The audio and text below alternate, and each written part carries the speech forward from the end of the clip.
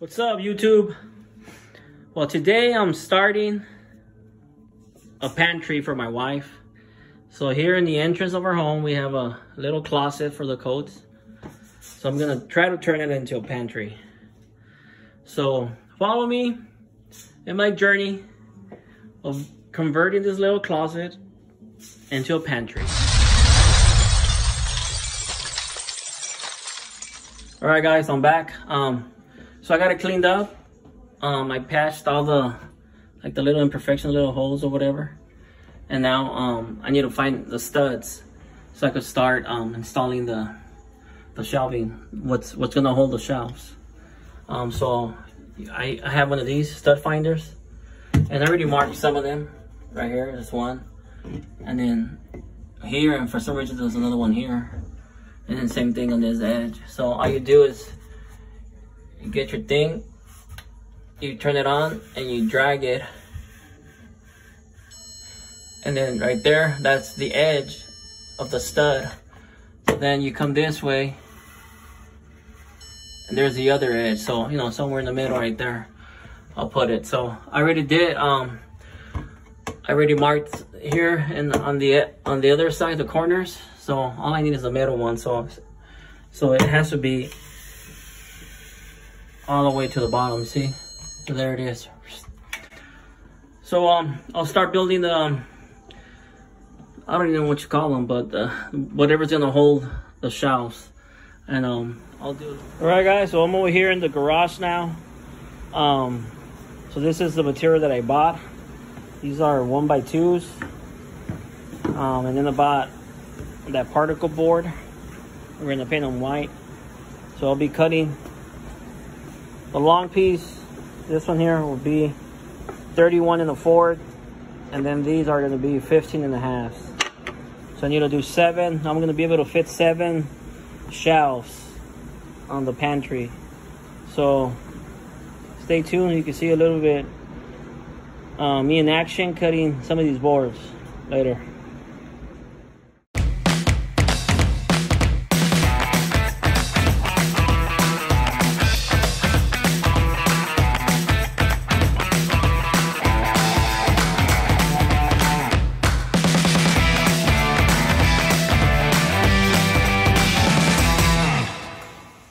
All right, guys, I already started putting the frame for the shelves. So what I learned is that, see this crack right here? So you gotta do you gotta start it off with a hole here so that it doesn't split on you. So that's what I did on this one. You know, you drill it. One of these first, your drill bit, and then you make a little pocket hole with this, and then so now here's my line that's level already. So now I'm gonna put it on just to show you how I'm doing it.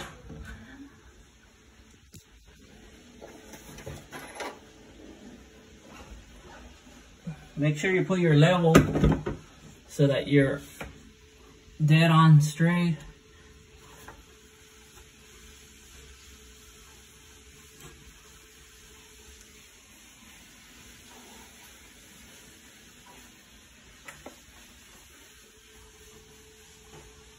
There you go, right there. Then you get your impact driver. You need one of these, an impact driver, and it goes in like butter. There you go. And you just do the sides, moving your level so that you make sure that it is straight. There you go.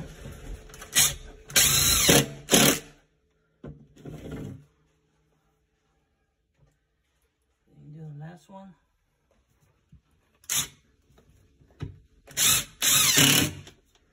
There we go. So that's what I've been doing. So here's the side one. So what I'm doing on these couple shelves, they're gonna go 16-inch deep.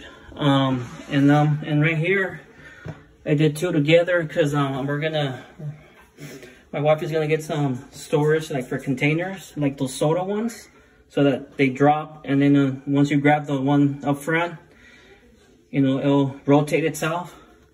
And then here on top, I'm gonna do smaller ones, like 12-inch shelves, to make everything fit better.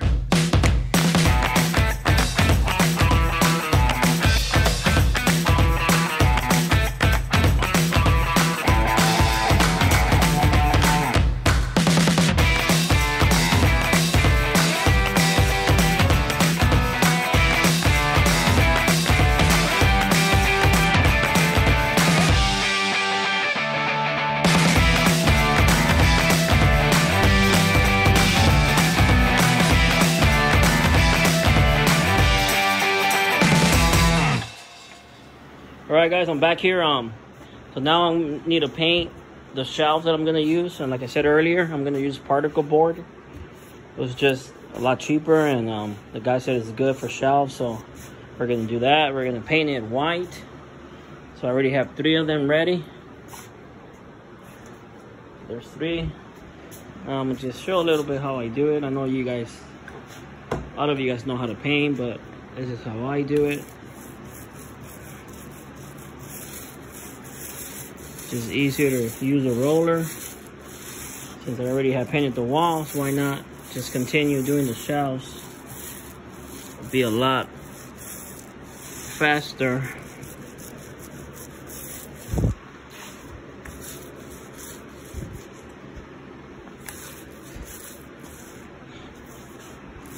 Am I the only one that uses those USPS boxes for painting?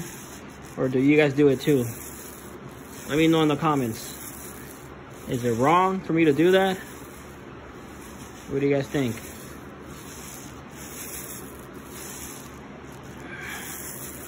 There it is, I'm doing it. And then the sides, I know some people will put that little trim. I'm just gonna paint it. My wife doesn't really care about that, so I'm just gonna go ahead and paint it.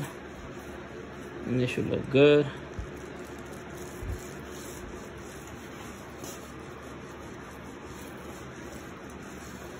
Everyone says that this is the least thing to do, the painting part. I mean, I don't really care for it.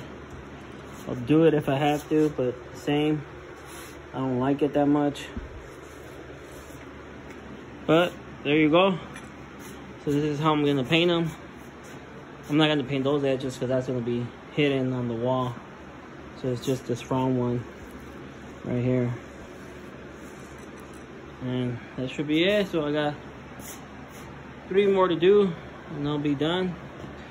And hopefully tomorrow I'll be able to finish it off once it dries. Well, actually I gotta come back and do the other side. So I'm gonna just let them dry for a few hours, come back and do the other side. So I think the 1 coat should be enough, because my wife is gonna cover it anyways with what do you call that thing, to protect the shelves. Alright guys, I'm back. So as you can see, I'm already done with these.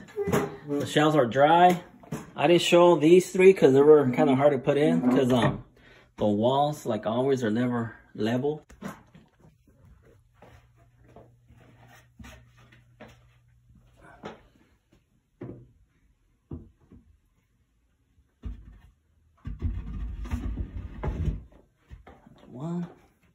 So these are 16-inch deep, and then the next one we did it 14-inch.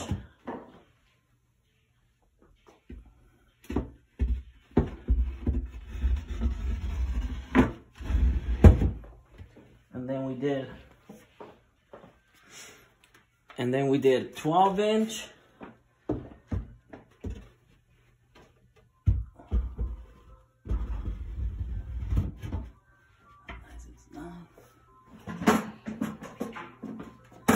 The last one, we also did 12.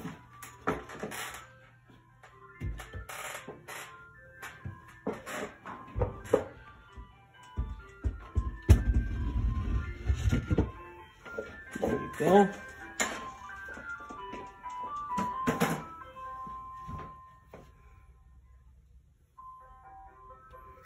So the reason we did 14 inches here on this one is so we could have more space to put stuff here on these smaller ones, 12 inch. So we went kind of all the way up. So we got 1, 2, 3, 4, 5, 6, 7 shelves. So that's what we got. And then next I'll just show some pictures after it's all full of stuff. So there you go.